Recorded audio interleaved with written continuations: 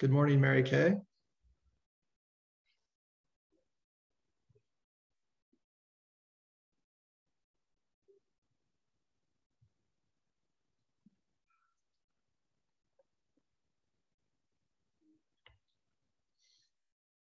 Okay, folks, we're going to get started. We'll have a few other people trickle in, I'm sure. Again, feel free to chime in the chat.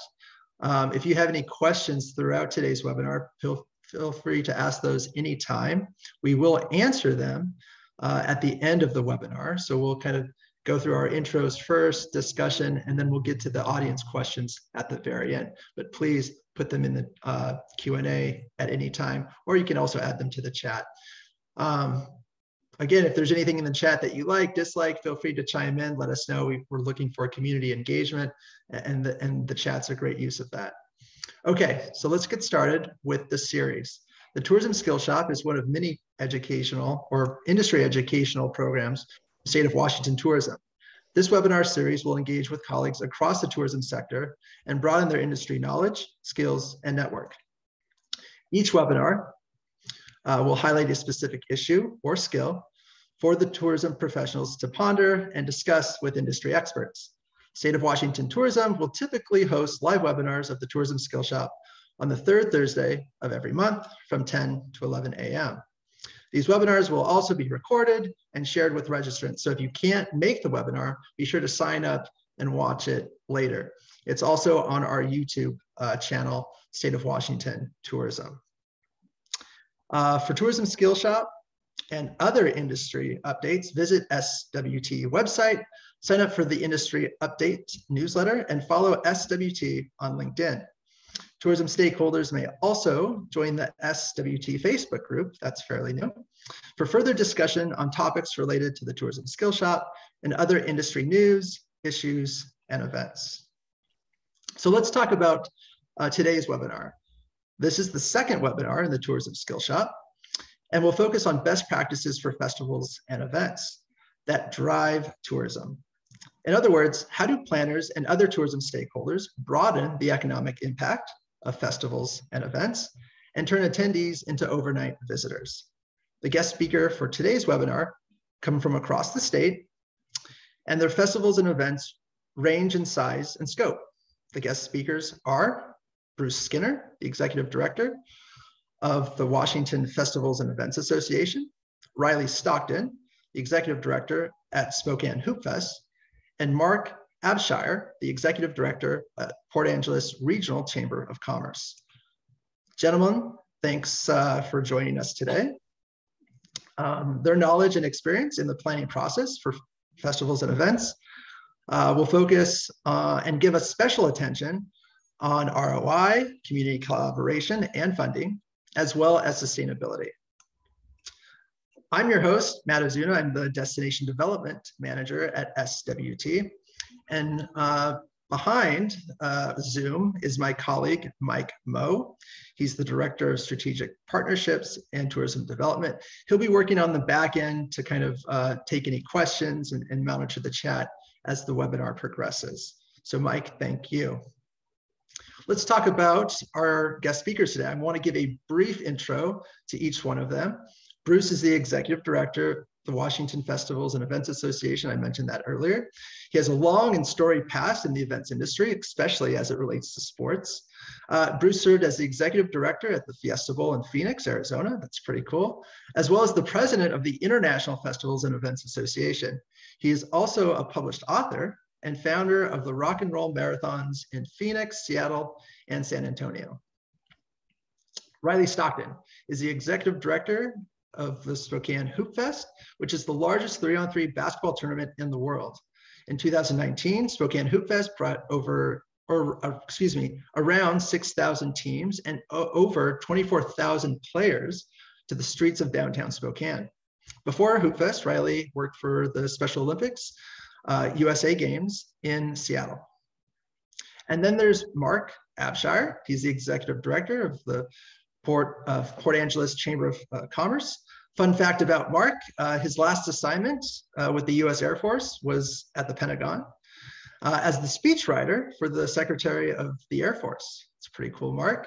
He retired in 2002 from the Air Force as a lieutenant colonel, and spent several years as a corporate communications executive with a variety of companies near the Washington, D.C. area.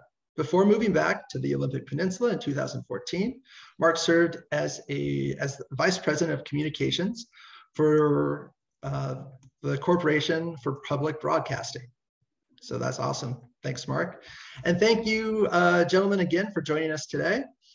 Before we dive into discussion, Bruce, I'm going to turn it over to you. I know you have an update for us, a grant opportunity for folks on the call today, as well as other folks from across the state. How about you tell us more about the grant opportunity and a little bit more about the Washington State Festivals and Events Association? You bet, Matt. To start with, the Washington Festivals and Events Association is the trade association for festivals and events across the state. Very diverse membership, starting with the Mariners and the Seahawks, but larger events like Seattle Seafair, the Capitol Hill Block Party in Seattle, Hoopfest in Spokane, Bloomsday in Spokane, Waterfallies in Tri-Cities, some large events to some very, very small events. The Bucota Spectacular in Bucota, Washington, Lavender Festival in Sequim, etc. We have over 400 members. If COVID absolutely devastated the industry for obvious reasons, in 2020, 95% of events were not held in the state, were canceled. And a lot of them canceled in 2021 also. So industry took a serious hit. But if there's some good news, the good news is that the event industry was recognized. I think prior to COVID, many people thought, no matter what the event was, whether it was Seafair or Bucota, that, it's just put on by a bunch of volunteers and doesn't generate a lot of economic impact and et cetera. But what a lot of people found out, especially if you were owned a business in a city, and especially a hotel or a restaurant, in weekends when you were normally full because of a particular event going on, without them being there, they had a lot of empty hotel rooms and a lot less business. So for sure, yeah. We've been recognized even more as an industry. So along with that, the state, in particular the Department of Commerce, has recognized that the industry did take a serious hit. We really need to bring that industry back because they generate tourism not only in large markets, but in very, very small markets, all size markets in the state, and put heads in beds. And so we have been chosen, along with the Washington State Arts Commission, to administer a $3.5 million grant. And what we've been given, the task we've been given, is to develop a grant program to support legacy level community events, those that have been there a long time, other festivals, civic and holiday celebrations, cultural heritage events, music festivals, and streets and arts fairs in communities, also healthy lifestyle events. So runs, marathon runs, and bike events like STP and so forth.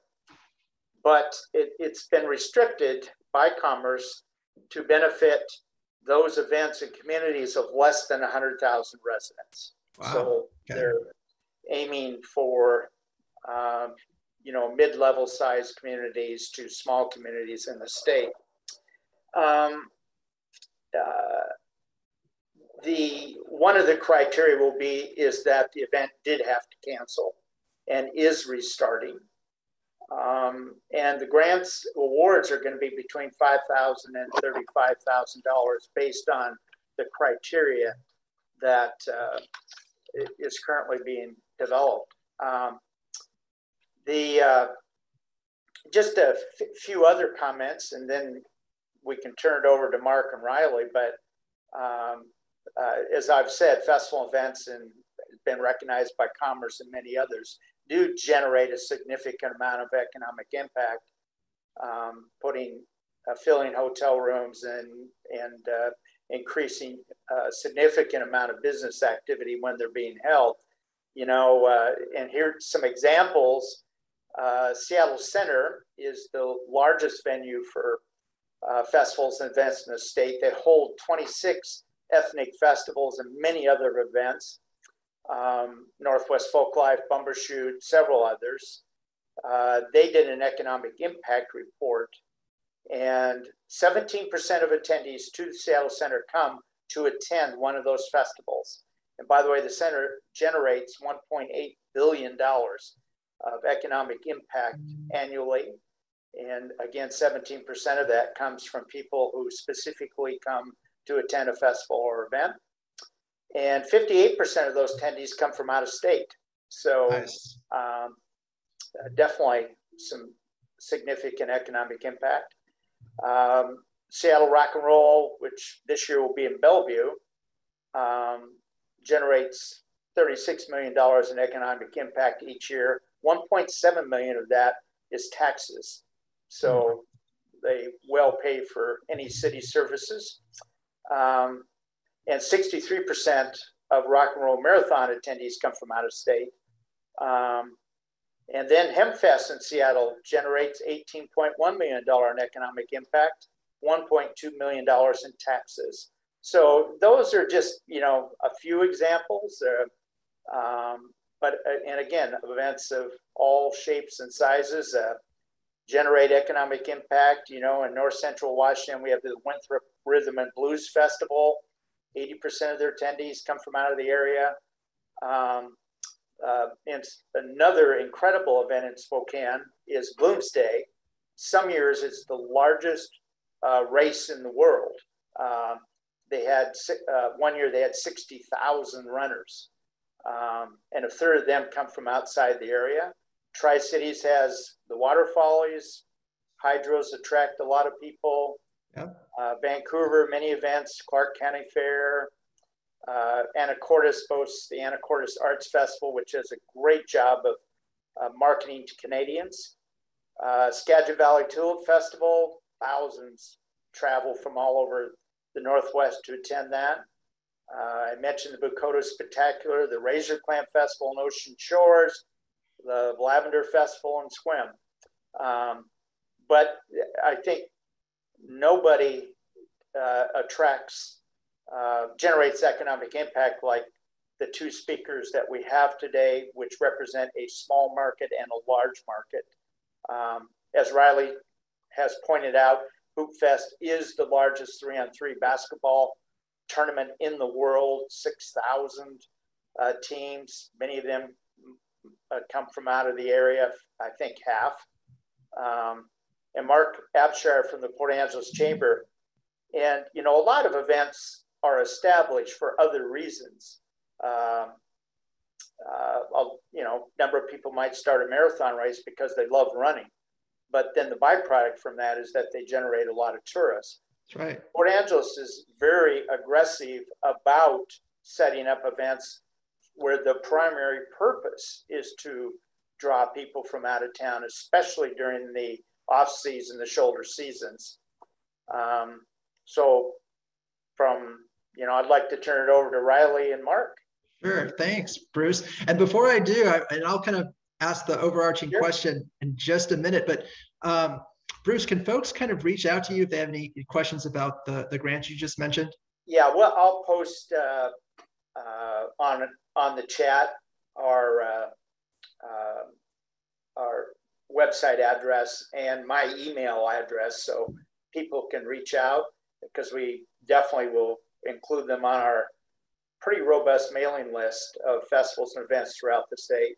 The second thing is, at this point in time, because of COVID and a lot of events are starting back up with no money, we're allowing people to join WFEA and learn about not only this grant, but other grants that are going to be forthcoming from other entities like the Washington State Arts Commission. You can join today for $50.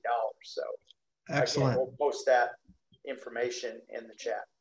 And the grant timeline, are you seeking applications now, or has that opened? What's Good the question. deadline? It's scheduled to open June 8th, and we're on target to hit that date. You never know during the grant process, but I think we're on target to get, as long as you're on our mailing list, we'll get the information out to you. So. Excellent. All right. Thanks, Bruce. Well, Riley and Mark, how about I kind of turn it over to you? And I'm going to ask this broad overarching question. Feel free to tailor it for your specific events and communities. And then Bruce, we'd probably love to have you chime in too. I mean, Bruce has done a great job, talking about the what, all of these events and festivals across the state. Washington State has plenty of them. And we'll kind of dive into at least two events or two destinations today, Riley up in Spokane and Mark in Port Angeles. So here's the question, gentlemen. How should or how have your communities think about long-term sustainable festivals and events that maximize economic impact and quality of place? Who wants to tackle that first? And feel free, if we need to break that down into funding, into strategic planning, into marketing, I mean, you can answer it however you see fit. I can go first, Mark. And I think, with Hoopfest, this is going to be our 32nd year. So I'm not creating these plans, but what's happened in the past is, it started out solely as a basketball tournament, right? We had 512 teams, but our goal was a lot more than that. And I think what we did really well was create a place for everybody. Not everybody wants to play basketball on the streets of Spokane, but I think what we tried to do is focus on families, trying to get them involved and create a festival-like atmosphere that everybody could enjoy. So we have activities throughout the day that have no relation to basketball. We have vendor booths. We have all this different stuff that we want people to come in from out of town to enjoy Spokane. And if they play basketball, that's great. If they don't, they can still enjoy all the other things that we have going on downtown. We have a lot of great partners throughout the community. I would say, at least initially, we started specifically with Spokane companies.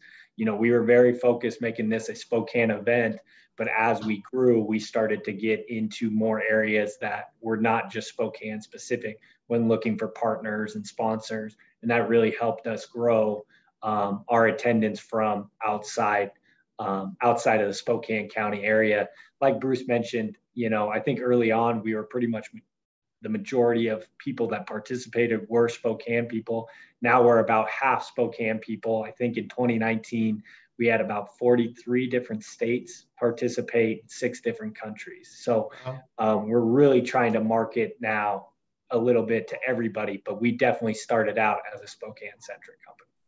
And Riley, let me just follow up with that too. I mean, the growth of Hoopfest over the years, has there been any kind of pushback from the community, whether in relation to just overcrowding, to, garbage, noise, traffic? I mean, you name it. Yeah, and I think we've had a little bit of all of that. I think what we try to do is proactively work with the city as much as possible. We start planning for Hoopfest 2023 in July of 22. We have lots of talks with city officials, and there's a lot of condos in downtown Spokane. We are meeting with those associations basically as soon as Hoopfest gets over, just to have them a part of the conversation instead of when it's too late. So it's really, really important to, especially as you're trying to grow, is to work with your city official and try to get on the same page as them and have them a part of the discussion, not just informing them what you're going to do, but, we bring them in basically starting in January each month to go, hey, here are our plans. What are your thoughts? How can we improve? And then they can give us their expert opinion. A lot of our people are basketball people. So we try to let the experts be experts in their areas. Excellent. Thank you. So Mark, tell us more about your festivals and events, how the economic impact is measured, how that enhances quality of place. And also, I mean, kind of Bruce touched on it earlier, facts and figures, making sure those are on your side, right? Right. So yeah, thank you. And so I just want to first recognize that, what you're doing here is awesome. Thank you to you guys for organizing this. Washington State is such a wonderful place to live, but as we all know, it's also a great place to visit. And that includes all of our rural communities. Every small town has kind of a unique story. And the Port Angeles story and the North Olympic Peninsula really is, of course, unique as well. And that drives a lot of our decisions and a lot of our strategies around festivals and events. Just really quickly, Port Angeles sits, on the top of the Olympic Peninsula there, across from Victoria, Canada. We have that ferry that goes between Port Angeles and Victoria, but our proximity to the Olympic National Park is really key. So over the years, our town, like many others around the state, have had to pivot a little bit away from the timber industry and more toward tourism. So tourism has become a pretty important part of the Port Angeles and the North Olympic Peninsula story economically. And so I think that's a lot of the reason why we have so much, we work so hard here on our overall strategy around festivals and events. So the key to that is the fact that we really don't need any more people to come to our area in the months of June through September. It's very popular here. We have tons of people that come. We don't really have to work very hard. In fact, we don't want to work very hard to try to get more people to come here during those months. And so our focus has been for the last several years on growing what we call growing our winter economy, or the shoulder seasons that Bruce was talking about. And so strategically, what we've done is at the Lodging Tax Advisory Committee level, various jurisdictions in our area have taken the strategies of, for example, emphasizing funding festivals and events that are not in the main tourism season. So we're trying to de-emphasize growth in the summer months and emphasize growth in the other months. And then sort of economically for long-term sustainability, which is kind of what your original question was. Correct. Yep. One of the things that they've done is that many of the jurisdictions have done here is required festivals and events to wean themselves away from lodging tax funds over time. So that frees up those dollars for other events and festivals that need lodging tax support to get started or to sustain. And so we're really asking our festivals and events organizers to find ways over time to self-fund and not require lodging tax dollars for support. So that's something we do that I think has made a big difference. Excellent. Well, I'm just curious too. I asked Riley this question, but I'll ask you too. Have you, faced any significant pushback from residents or community groups, too many tourists, too much traffic, crime, garbage, anything like that? How have you kind of responded? Yeah, our local community here still welcomes tourism with open arms. We haven't gotten to that saturation point that some places get to that are truly suffering under over tourism. I would say we haven't gotten there yet. We're still welcoming everybody. In fact, when the Coho ferry started back up between Port Angeles and Victoria, it was a big deal around here, and everybody just really celebrated because we love bringing our Canadians back across and going over there to Victoria, which is only 17 miles away from Port Angeles. So, we're close to those Canadians, and it's a special relationship. So, but no, we don't really, there's a little bit of traffic frustration during festival weekends sometimes, and the locals know to stay away from downtown Sequim, for example, during the famous irrigation festival or the lavender festival. Those are the two big things they do in Sequim. And so we just kind of stay away on those weekends, but it's not a big deal. Excellent. Well then, and Marc, maybe I should, and Riley and Bruce too, this is open for everyone, but what kind of key relationships or special relationships do event planners, organizations like yours have with other tourism stakeholders in the community? I assume you kind of go directly to the DMO or the Chamber of Commerce, or maybe there's a downtown or business district or things of that nature? How have those relationships kind of blossomed over the years, or how have you kind of become a diplomat and kind of coalesced a coalition to support these festivals and events? Well, I can speak to that a little bit. So we work very closely with the local governments, especially like I mentioned, the Lodging Tax Advisory Committee. We work very closely with them as well on those strategies that I talked about.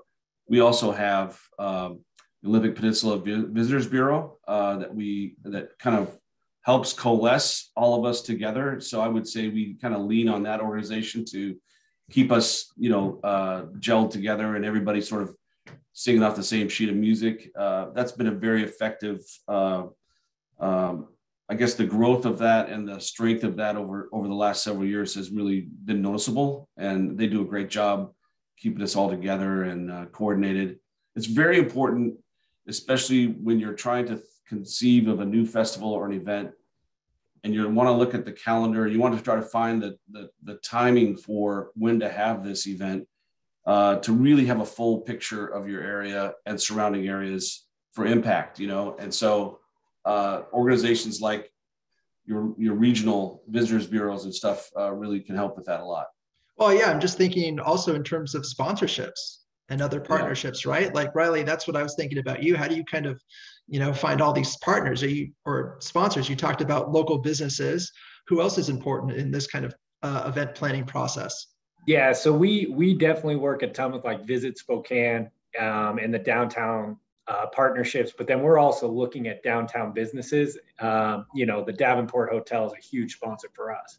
And it works great for both parties, right? We're bringing in a ton of people, but we're also, a lot of people are going to be downtown. So I think it is vital, especially in whatever community you're in or whatever area of the city you're going to use, is to utilize those people that will be affected, because I think it's really good for both parties, right? If you get them on board, it's great. And then they're also involved in your event as well. So that's been vital for us to really create those local downtown partners that have supported us for a long time.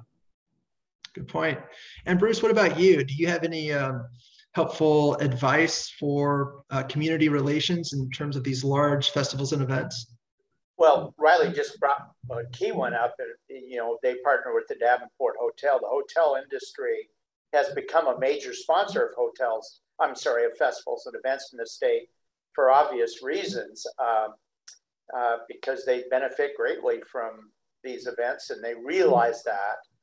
And they realize that the more successful a festival or event is, the more revenue that they're going to generate. One of two ways: one, filling rooms, and also by increasing rates.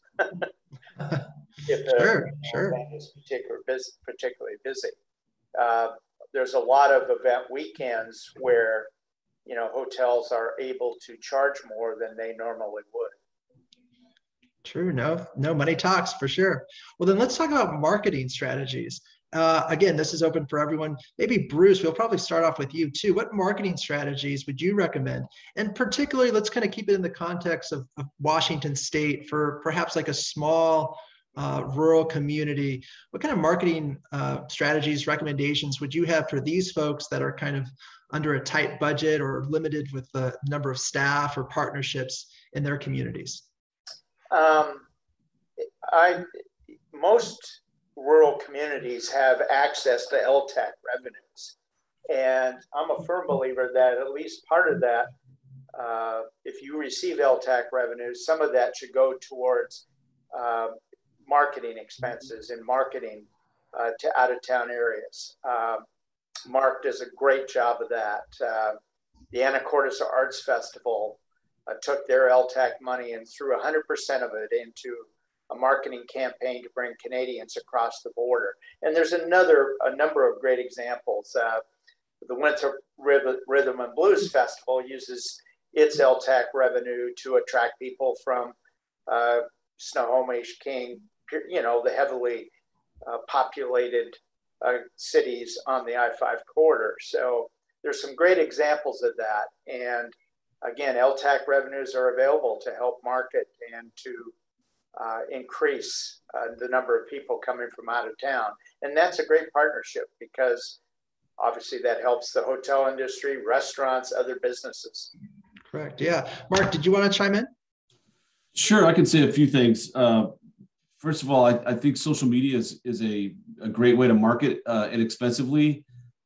It's really important that you have somebody on your team. If you're somebody like me who's too old to really get social media very well, make sure you have somebody on your team who is very strong at it. For example, depending on your audience who you want to attract, there's different social media tools that you'll want to use.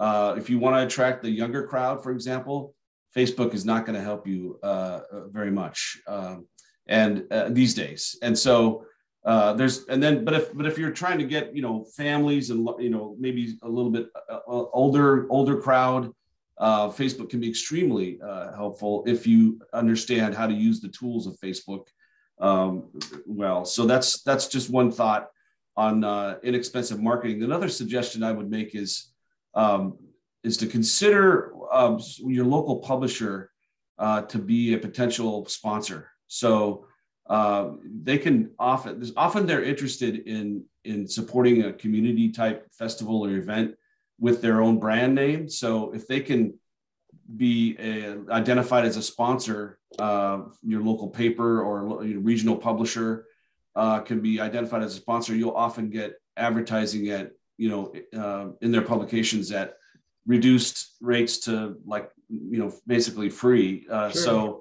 But don't rule out, asking your local publisher to be an actual named sponsor. A lot of times they are interested in that sort of thing, and they're just too busy to look for your opportunity. So take it to them and suggest it. And a lot of times I think you'll find they'll welcome you with open arms. Excellent. Thanks, Marc. And Riley, what about you? I mean, you mentioned kind of broadening your audience to include not just basketball players, but families. How does that work for you? Yeah. And, I think both Marc and Bruce hit what we do on the head. I think we use our LTAC money or TPA money for Facebook ads and that sort of thing. And we just used all of everything we got towards marketing of the event. And then we use our partners as well. We have major media partners is what we call them. There's a local paper, a local newscast. And so when we need to push something, we go through them. Also, when we have a story for them or something that's happening with Hoopfest, then they get the first dibs or first right of refusal for it. So we try to be good partners in that way.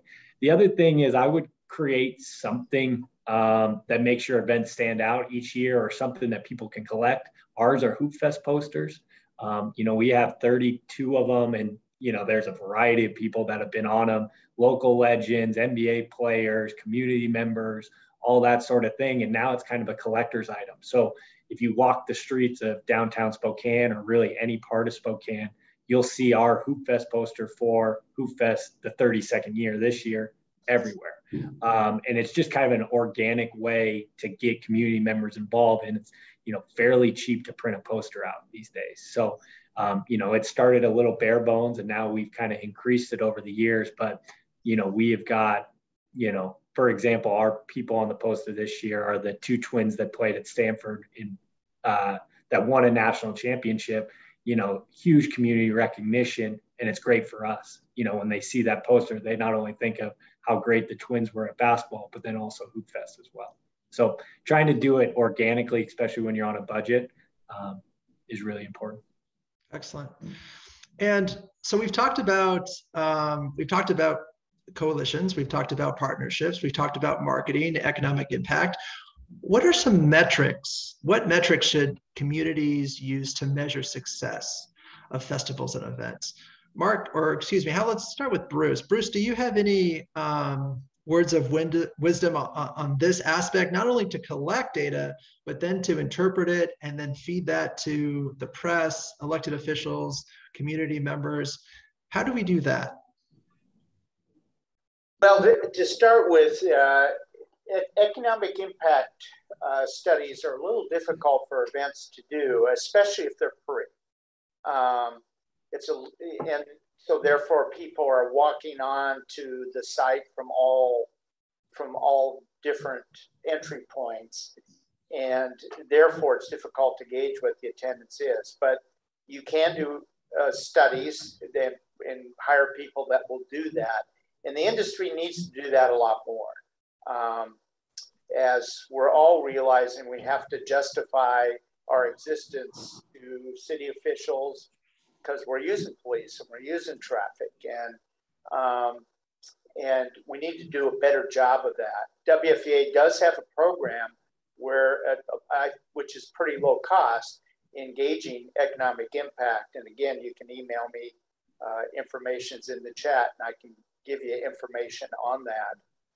But, events are held for a lot more reasons than just to generate an economic impact. If you hold a marathon run, obviously that they're called healthy lifestyle events, and encourages people to get in shape and become healthier. To celebrating what a community might have.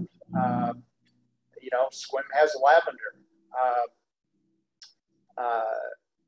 Winthrop has some jazz performers, and certainly Spokane has a basketball tradition. So I think celebrating what your particular community might have is another important reason to hold an event. Great. Marc, you talked about research and data earlier. Can you touch on that again?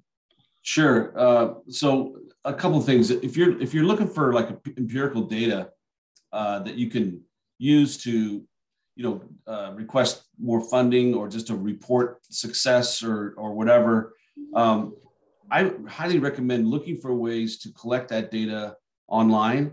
So much is available on the internet now, and to get your participants and your volunteers to participate in your festival or your event online. And I don't mean in not showing up. What I'm getting at is that, for example, it's really great to track your volunteers, number of hours that they contribute, number of volunteers, those types of things. And it's really easy to do that if you use an online system to have them sign up for their volunteer shifts, as opposed to just doing it the old-fashioned way. And so there's some really great software out there that you can use to get to, for people to sign up for volunteer shifts and that sort of thing. And that software will help you also report out, how many hours you garnered. And that can be actually really very impressive and a good way of telling the story about the success of your event or festival. Correct. Look at all the volunteers, So we typically use Sign Up Genius here, but there's many others, but that works really well for us. And then as far as participants go, if you have any aspect of your event that requires any kind of waiver or some sort of permissions, I'm sure that Riley, probably has a waiver for his participants. Anything that requires any kind of sporting activity or anything like that, or ride maybe, that kind of thing. If there's any waiver potential, get your participants to fill out the waiver. And in the waiver process, and it's an online waiver. If you just do a paper waiver, that's not going to help you really. But there's great online waiver programs that they can do it very quickly. They can do it with their mobile phone. They can scan the QR code, and in a matter of less than a minute, they can have their waiver signed. Meanwhile, in the software of that waiver program, you can put a required field in there that where they put in their hometown zip code. And it's something we do here and for a lot of our events. And so we can tell you exactly where people came from with just those 5 digits. You don't really need their full address, or you don't really want their email address necessarily. Some people don't like to give their email address, but they don't mind giving you their 5-digit zip code of their hometown. And that's an easy ask, and it's an easy thing to fill out. Meanwhile, you've got very valuable data that you can go back to, post event and say, look, here's a map. You can actually, spread it out on a visual map to show where everybody came from. So that's a recommendation I have for collecting empirical data.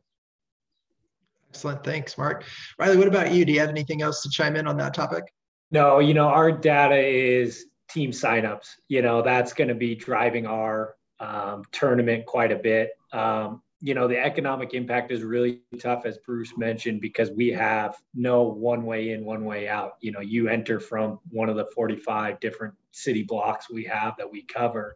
And some people head down to the park, some people don't, all that sort of thing. So I do think it is vital, just to kind of hammer Bruce's point. If you're able to do an economic impact, we have to do one to kind of prove our value for the city. The city's giving us 45 city blocks. We need to show what we're bringing in. So that economic impact drives a lot of our conversations throughout the year. So if you're able to, and they're expensive. I know Bruce has different ways to go about it. That really helps when you have those tough discussions with city officials or downtown partnerships and that sort. And you mentioned earlier that you partner with Visit Spokane, and they help also with some mobile data, geolocation data as well, right? Or is that Mark earlier? Can't remember. I think that might have been Mark. Yeah. Yeah. A different tool, but yeah, we partner with the city on that. Yeah. Excellent. Yeah. And I will say that I'd be wrong if I didn't do a quick plug for my former employer, Destinations International. Destinations International does have an event impact calculator. Bruce, you're probably familiar with the event impact calculator, but that's at cost.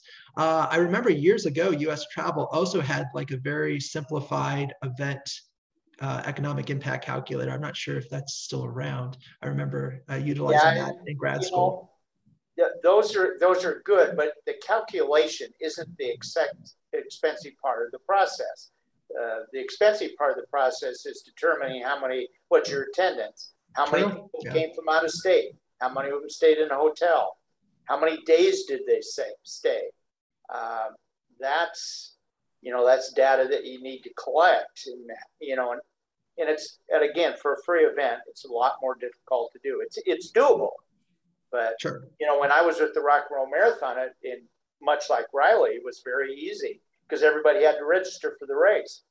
So we could gather any information we wanted to as part of the registration, and we were able to do economic impact studies that way.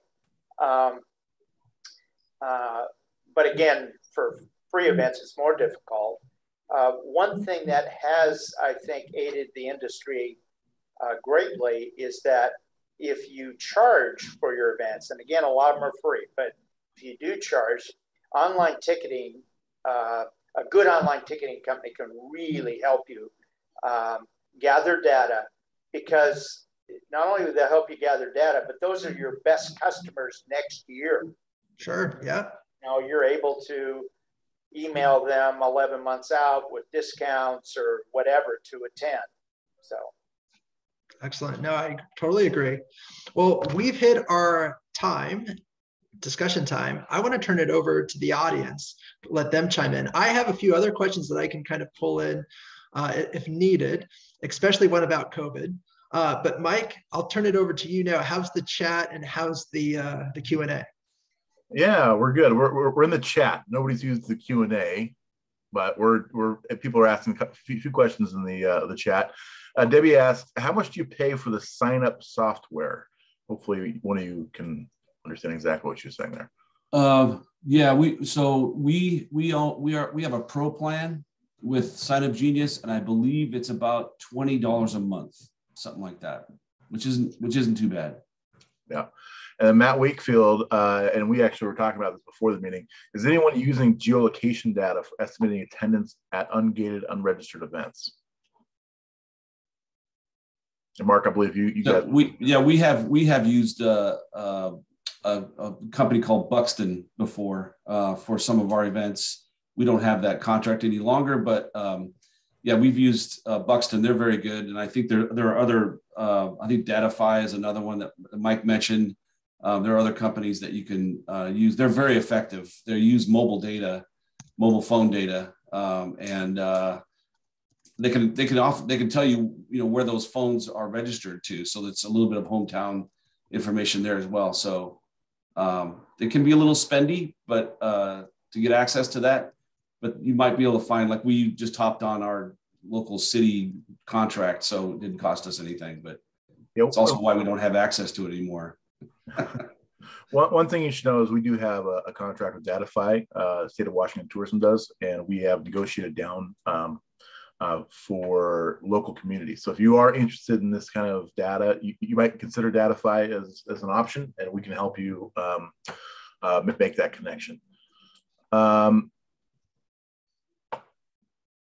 Let's see, can you address the requirement of JLARC reporting? Does anybody have that one? Mary Kay. Does anybody have to I mean, was it like, why is there a requirement, or why is it so vague and difficult to follow through on, or what's the, I'm not sure what Mary Kay means by that. Well, do you have to report to JLARC for?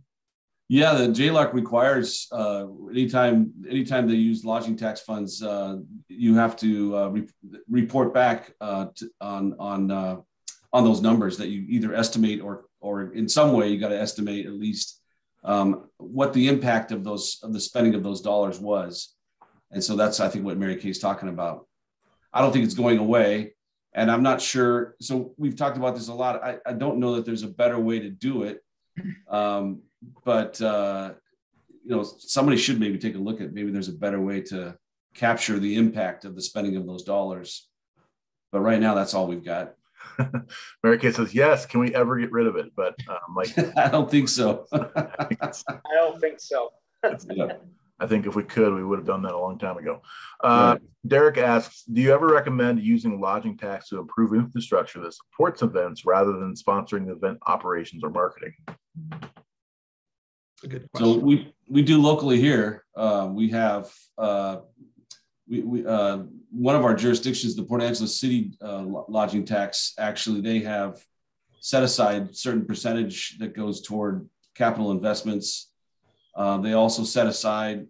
I know Riley was talking about the cost of support from first responders and sort of that sort of thing. That there's a cost associated with your event. That's already built into the lodging tax funds when they do that. So that's how that's part. I guess that's kind of an infrastructure aspect of funding events and festivals. They've already got it built in so that that's already taken out. But yeah, I mean, I think it's probably a good idea to set aside maybe 10% or a certain percentage of your overall lodging tax budget for infrastructure and capital improvements in your community that support festivals and events. Cool. And Marcia chimes in, JLARC requires municipalities report back on all lodging investments, and it dates back 10 plus years. And yeah, not going away. Not going away. I have my own question. What kind of advice would you give to folks where they want to start an event, like the very beginning? How do you get an event off the ground at the grassroots level? Well, I've done a few of those, so maybe I can talk to that a little bit. The first, probably the most important aspect of that, in my opinion, is your timing. So you want to do a mushroom festival. When would it be a good time to do that? And for example, in Port Angeles area, North Olympic Peninsula, we're hoping that you don't want to do it in June through September. No, we're not really welcoming any new events in those timeframes.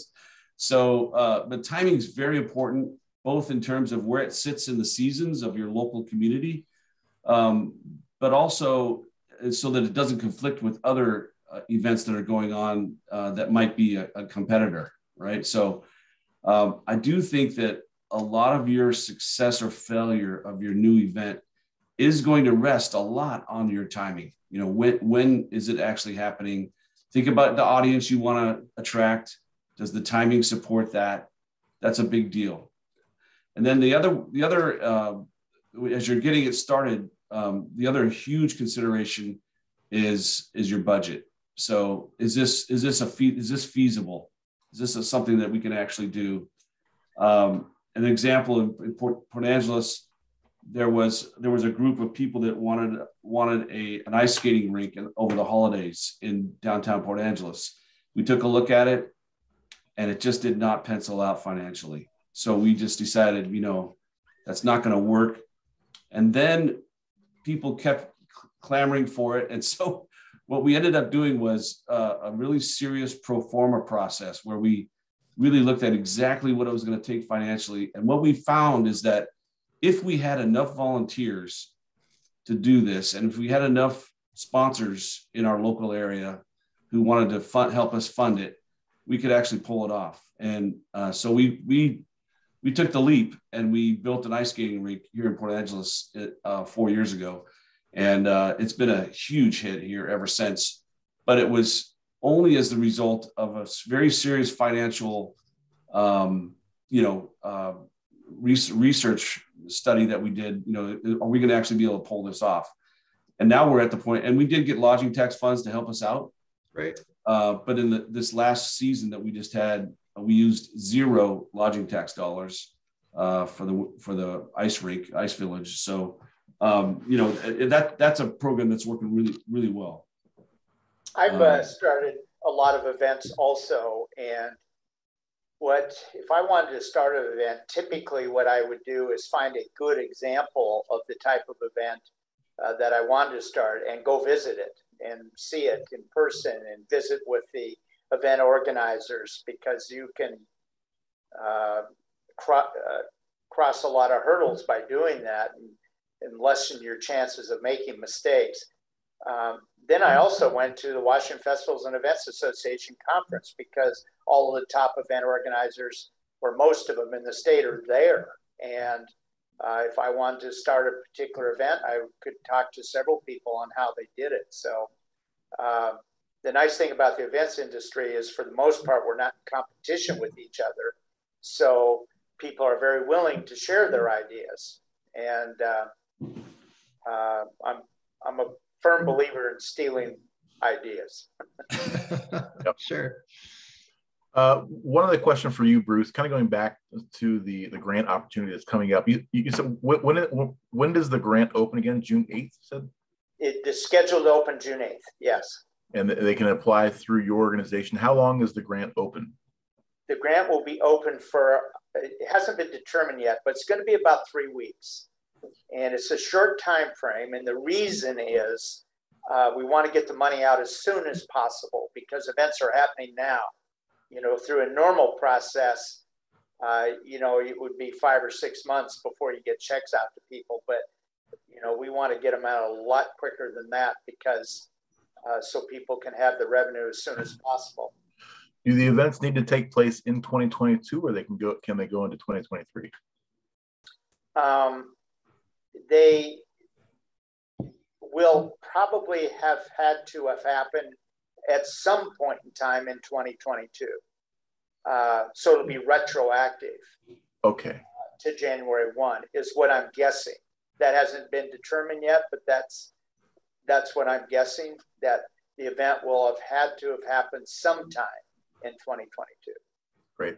And Caitlin asks, where can we find the RFP? And I think what you're asking for them to email you, and you'll get the information. Emails in the chat, and I'll make sure you get on the list. Great. Matthew, you have any more final questions before we close out? Yeah, I think it would be wrong not to ask a COVID-19 question. We feel like we've kind of made our way through the pandemic, but this thing is still lingering with us. And so the largest event here is probably Hoopfest in Spokane. Riley, just really quickly, any kind of, and you can kind of tie this in with any parting words, and this goes for Marc and Bruce, but I'm just kind of thinking of a large event in COVID-19. Granted that this is a warm weather event, but I mean, I assume you still have to kind of take into account COVID-19, risk management, liabilities, things of that nature. Any good advice kind of going forward for smaller events to think about COVID-19 and risk assessment? Yeah, I mean, so our biggest sponsor is Multicare, a hospital in this area, and I believe it's on the west side of the state as well. So we work a ton with them, but then we also work with our regional health district as well, making sure we're making all the right necessary plans to make sure everybody is safe. So we are, having these conversations as soon as possible as things are changing, to make sure our event can happen this year. I think that's the vital thing, is we want to do everything in our power to make sure our event after 2 years can happen again. And so then we're trying to be extremely proactive on, hey, what's going on? How can we adjust our plans and go from there? So really work with your regional health district, because they kind of control and have all the right information for you to base your decisions on. Well put, yes. Marc, Bruce, any comment on COVID-19 or parting words? I would echo what Riley said. I think it's really important to work with your local health officers. I'm a believer in to do what they tell you to do, and not to do any less, certainly, but also you don't necessarily have to do more, because you're doing what a public health, an expert in the field is telling you to do regarding COVID or anything else. And so very important to work with local health districts. And Spokane's got a really good one. So. Yeah, I agree with both of you guys. And I would just add that I highly recommend that you establish a close relationship with your local health community, health officers. Just let them understand that you rely on them, and that you really are going to listen to them. That will pay dividends to you, I believe. The other thing to consider, though, is COVID-19 hasn't gone away yet, and what we're finding is that it's impacting a little bit. It's impacting participation on the part of some people that you normally would get in terms of numbers. But the bigger one to be aware of and keep your eye on is volunteers. So many of us rely on volunteers for the success of our events and festivals. And a lot of our volunteers are elderly and vulnerable. And so you may see an impact on the availability of volunteers. So plan for that. I don't think you're going to overestimate the impact on your volunteer base right now still. It's great advice. I'd say over-recruit those volunteers. That's what we're trying to do. Bloomsday ran in, Bloomsday's our, kind of our other big event in Spokane, and they had trouble when it got down to it of people canceling or people getting sick right before their event, that they couldn't participate. So it's been our huge focus over the last month, is to over-recruit the volunteers necessary. Excellent. Thanks, Riley. And thanks, Marc and Bruce and Mike. This was a fruitful discussion today. I got a lot from it. I hope our audience did as well. If there's any questions that we didn't address today, your email addresses will be in the follow-up email after this webinar. The recording to the webinar will be in that email as well. I assume it's okay for folks to reach out to you and ask any other questions, comments, concerns. All right, great. Thanks. And thank you, folks, for joining in from wherever you are in Washington State and beyond. Just a quick plug for our June Tourism Skillshop, the 3rd or 4th Thursday of the month. We'll be focused, that webinar will focus on search engine optimization. That's good for event organizations, DMOs, restaurants, hotels, you name it. Everyone can use SEO. So stay tuned for that. More details to come. And thanks again. Have a good day. Talk to you soon.